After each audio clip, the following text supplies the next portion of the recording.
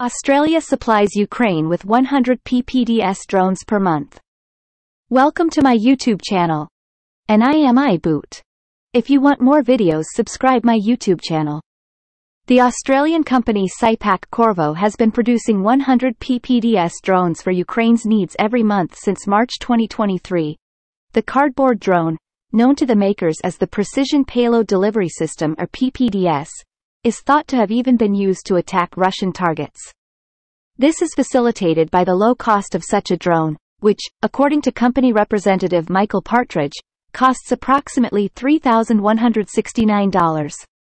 When you look at the more military-grade systems, fixed-winged or not, you're talking upward of $20,000 to $30,000.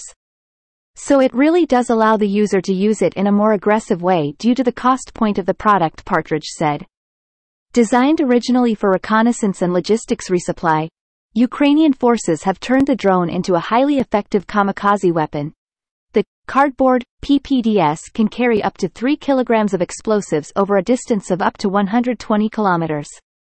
In addition, the company's representative announced a heavy lift version that can carry 6 kilos. Military previously reported on the use of PPDS drones in March 2023. Later, in June, photo evidence of an Australian-made drone being used as a kamikaze weapon appeared. A MON 50 directional fragmentation anti-personnel mine was placed in the drone's fuselage. A VP-2A radio detonator was installed on the wing. At the beginning of September, it was reported that Ukraine makes drones out of cardboard. Thanks for watching. Like this video and subscribe my YouTube channel.